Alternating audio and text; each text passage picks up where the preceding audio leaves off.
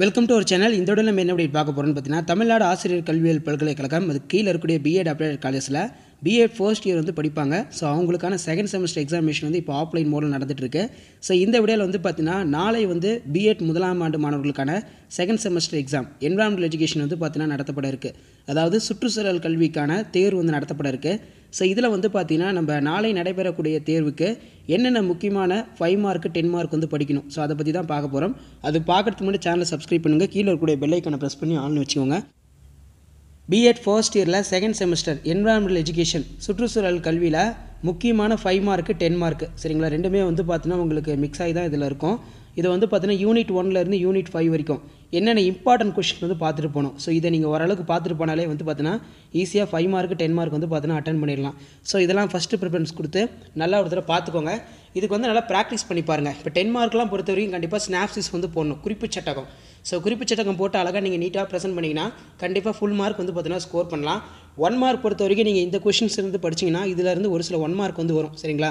ஜென்ரலாக கூட வந்து கேட்கலாம் சரிங்களா. வேர்ல்டு என்விரான்மெண்டல் டே வந்து எப்போ கொண்டாடுறாங்க, அது மட்டும் இல்லாமல் பயாட்டிக்னா அதுக்கு என்ன அர்த்தம். ஸோ இந்த மாதிரிலாம் வந்து நிறையா கொஸ்டின் 1 மார்க்கில் வந்து உங்களுக்கு ஃப்ரேம் பண்ணுறதுக்கான சான்சஸ் வந்து அதிகமாக இருக்குது. ஸோ இதில் நமக்கு ஃபஸ்ட்டு கொஸ்டின் வந்து பார்த்தீங்கன்னா, எலிசிடேட் the status of environmental education in school curriculum. ரொம்ப இம்பார்ட்டன்ட் கொஸ்டின். இதை முதல்ல நல்லா படிச்சுட்டு போங்க. அதேமாதிரி bring out the roles of NCERT in promoting environmental education. So இதுவும் வந்து இம்பார்ட்டன்ட் தான். State the role of teachers in environmental education. இதையும் நல்லா பார்த்துட்டு போயிருங்க. அடுத்து வந்து பார்த்தீங்கன்னா ரைட் ஏ ஷார்ட் நோட். ரெண்டு வந்து கேட்பாங்க, Roman letter 1 Roman letter 2. Roman letter 1 பொறுத்த வரைக்கும் சென்ட்ரல் பொல்யூஷன் கண்ட்ரோல் போர்டுன்னு வந்து சொல்லுவோம். இதை நல்லா பார்த்துட்டு போங்க. அதே மாதிரி வந்து பார்த்தீங்கன்னா தமிழ்நாடு பொல்யூஷன் கண்ட்ரோல் போர்டு, இது ரெண்டும் ரொம்ப இம்பார்ட்டன்ட். மேபி வந்து பார்த்தீங்கன்னா 5 மார்க்கில் கேட்கலாம், அப்படின்னா ரெண்டுமே சேர்த்து உங்களுக்கு 10 மார்க்கில் வந்து கேட்கலாம். இந்த 10 மார்க் பொறுத்த வரைக்கும் பார்த்தீங்கன்னா உங்களுக்கு இன்டர்னல் சாய்ஸ் அப்படின்னு தான் வந்து இருக்கும் சரிங்களா. அதனால் இதை நல்லா பார்த்துட்டு போயிருங்க. Discuss the measure taken in India for environmental protection, ரொம்ப இம்பார்ட்டன்ட் இது. Explain the environmental production of main features. அதே மாதிரி describe the role of national green. இந்த கொஷின் வந்து பார்த்தீங்கன்னா ரொம்ப இம்பார்ட்டன்ட். இதையும் நல்லா படிச்சுக்கோங்க. 7th கொஷினும் இம்பார்ட்டன்ட் தான். என்விரான்மெண்டல் கன்சர்வேஷன் அப்படின்னா பயோடைவர்சிட்டி கன்சர்வேஷன் கேட்பாங்க.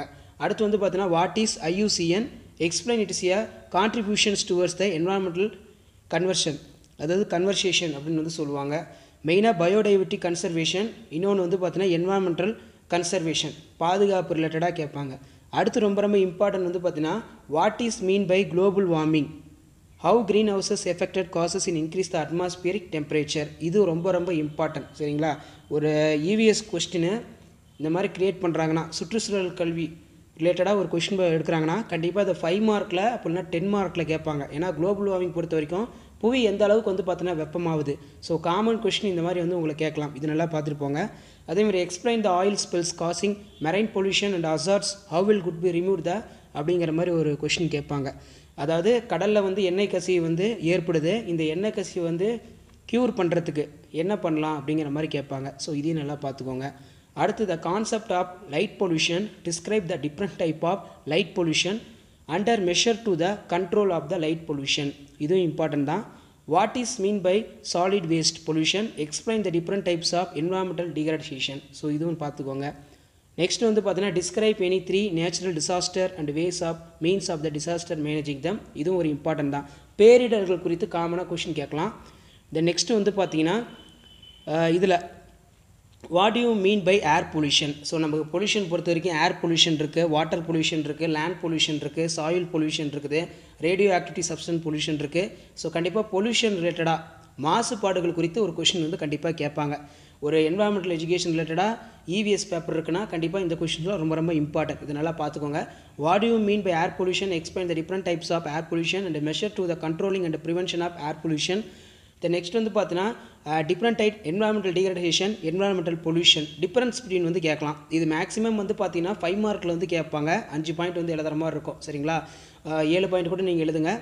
சப்போஸ் ஏதாவது 1-2 தப்பானா கூட உங்களுக்கு வந்து யூஸ்ஃபுல்லாக இருக்கும். Different steps in environmental degradation.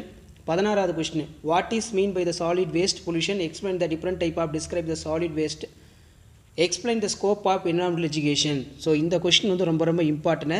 Explain scope of environmental education, இதை நல்லா படிச்சுட்டு போயிருங்க. நெக்ஸ்ட் வந்து பார்த்தீங்கன்னா what is soil erosion and maintain for the effects of soil erosion. மண் அரிமானம்னா என்ன, மண் அரிமானத்தை தடுக்கிறதுக்கான காரணிகள் என்ன, இதையும் நல்லா பார்த்துட்டு போயிருங்க. அடுத்து வந்து பார்த்தீங்கன்னா preventing exploitation of minerals elaborate, இதுவும் இம்பார்ட்டன்ட், இதுவும் பார்த்துக்கோங்க. அடுத்து find the food sources and for factors and responsible parties how will good by the food production in our country in increased, இதுவும் இம்பார்ட்டன்ட் கொஸ்டின், இதையும் நல்லா பார்த்துட்டு போயிருங்க. What are the causes of கன்சியூஷன் for the deforestation, what will be your suggestion for towards the 21st century energy resource. கண்டிப்பாக energy ரிசோர்ஸை பற்றி வந்து பார்த்தோன்னா ஒரு கொஷின் ஃப்ரேம் பண்ணுவாங்க. ரினியூவபிள், நான் ரினியூவபிள், இந்த மாதிரி வந்து பார்த்தோன்னா உங்களுக்கு கேட்பாங்க. அடுத்து define the term of environment, explain the types of and compounds of environment, give the suitable definition of environmental education, explain the area, என்னென்ன இருக்குது என்வாரன்மெண்டல் சயின்ஸில் என்னென்ன ஏரியாஸ் இருக்குது அந்த மாதிரி கேட்கலாம். அடுத்து வந்து பார்த்தீங்கன்னா elaborate the need for significance of environmental education. So environment எஜுகேஷனோட significance, அதோட முக்கியத்துவம் என்ன, இந்த மாதிரி காமன் கொஸ்டின் வந்து கேட்கலாம். ஃபஸ்ட்டு சாப்டரில் எந்த ஒரு கொஸ்டினுமே வந்து ஸ்கிப் பண்ணாதீங்க. ஃபஸ்ட்டு சாப்டரில் இருக்கிறது நல்லா பார்த்துக்கோங்க. கண்டிப்பாக அதுலேருந்து ஒரு காமன் கொஸ்டின் கேட்பாங்க. What is environmental education, as a teacher list out the objectives of environmental education, explain the concept of ecological intelligence, ecological sensitivity, சரிங்களா, ஈகாலஜிக்கல் இன்டெலிஜென்ஸ், இன்னொன்று வந்து பார்த்தீங்கன்னா ஈகாலஜிக்கல் சென்சிட்டிவிட்டி அப்படிங்கிற மாதிரி கேட்பாங்க. ஸோ இந்த 27 கொஸ்டினுமே நீங்கள் படிச்சிருக்கீங்களான்னு சொல்லி ஒரு தடவை கிராஸ் செக் பண்ணிக்கோங்க. இதில் இருக்கக்கூடிய கொஸ்டின்ஸ் தான் வந்து பார்த்தீங்கன்னா 5 மார்க்கு அப்படின்னா 10 மார்க்கில் வந்து பார்த்தீங்கன்னா உங்களுக்கு கொஸ்டின் வந்து ஃப்ரேம் பண்ணுவாங்க. 1 மார்க்லையுமே மேபி இதில் இந்த 10 மார்க் 5 மார்க்கில் உள்ளே இருக்கக்கூடிய சென்டென்ஸை மேக் பண்ணி தான் வந்து பார்த்தீங்கன்னா உங்களுக்கு கொஸ்டின் வந்து எடுப்பாங்க. ஸோ இதெல்லாம் ரொம்ப ரொம்ப இம்பார்ட்டன்ட், இதை நல்லா ப்ரிப்பேர் பண்ணிக்கோங்க.